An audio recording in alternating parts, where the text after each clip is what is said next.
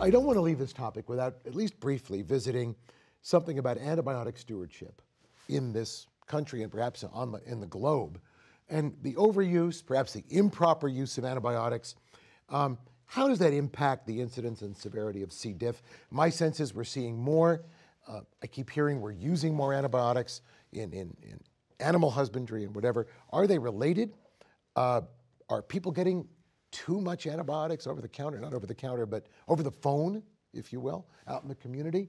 Where does all this fit? Yeah, so I think that the short answer is yes. We are. Thank you, we can go home now. We're using too many antibiotics, and we should use fewer, and that antibiotics do impact C. diff infection, and they seem to, kind of interestingly, impact it at every level. So if you look at hospitals that use a lot of antibiotics and compare them to hospitals that don't use a lot of antibiotics, the ones that use a lot of antibiotics have a lot more C. diff, even after adjusting for other factors. If you look at it at the ward level, so you look at one ward and another ward, adjust for all other factors, the ward that uses more antibiotics, there's going to be more C. diff on that ward.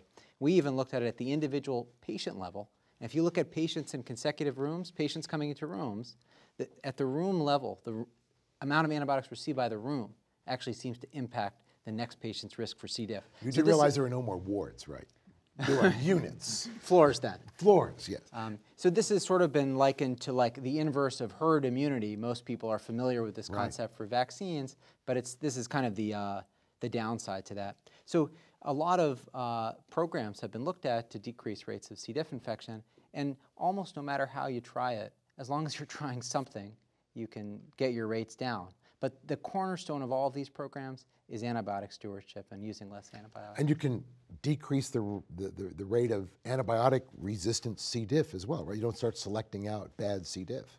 Well, there's negligible vancomycin resistance to C. diff, as we talked about. It's debatable whether there are some case reports of a higher MIC to metronidazole with C. diff. So it's not so much antibiotic resistance that's the problem, as that you've created an environment where there's just more C. diff around, more colonized patients, patients shedding more C. diff spores in their stools by using more antibiotic. Okay, well, let's talk about what you suggested has actually been done with clindamycin control. Okay. And some C. diffs have got resistance to clindamycin. It's sort of the poster child for C. diff. Yeah, I remember, just to take us back, I remember the introduction of clindamycin. And the first thing we heard was clindamycin causes C. diff. It generates these. Clindamycin well, colitis. that's not what we heard, and then we figured it out. Right. But it was clindamycin, C. diff, pseudomembranous colitis, back to clindamycin. But it's not surprising, you know, that C. diff is such a big epidemic now, because we live in an antibiotic-rich society. That's my there's point. The recent data suggests that 50% of antibiotic use is unnecessary, which we already know, viral infections treated with antibiotics. And a second component to that, by the way, that we shouldn't forget is that when you use an antibiotic, don't use it forever. Because much of the burden of antibiotics, much of the unnecessary use is actually prolonging courses beyond where they should be. So let's run through a few bullet points here before we leave. First of all, you mentioned fewer antibiotics. The antibiotics are used for shorter courses. Is that for all community physicians? I mean, do you understand the position of a community physician who gets a call from a patient he knows or she knows well, says, I've got this, I want an antibiotic, and this community physician knows if you don't give it, he's going to call somebody else. Well, but the answer should be, so one of the problems is spending time with your patient and actually explaining that to the patient.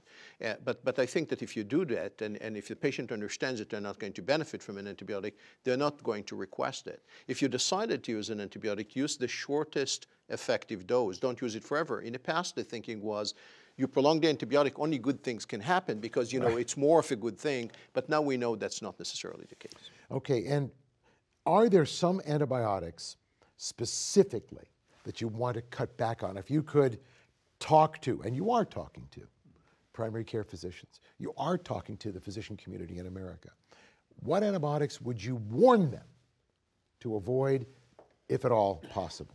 Well, you know, it's hard to avoid one class of antibiotics, and all antibiotics have some benefit.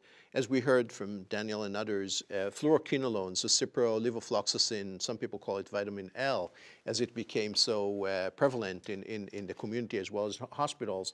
And we know that these are amongst the highest risk factors for C. diff. And there are also, as we learned recently, could be risky antibiotics in terms of the heart and some other risks such as the tendons and so forth. And that's so with levofloxacin. that's with levofloxacin, moxifloxacin as well.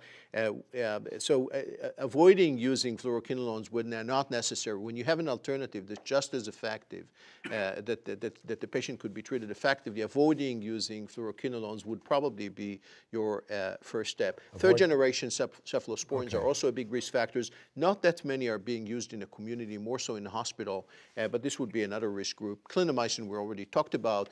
There are still some, mostly dentists and gynecologists and obstetricians, at least from my experience, that use a lot of clindamycin where we know that there are treatment alternatives that are less risky. That would be another route.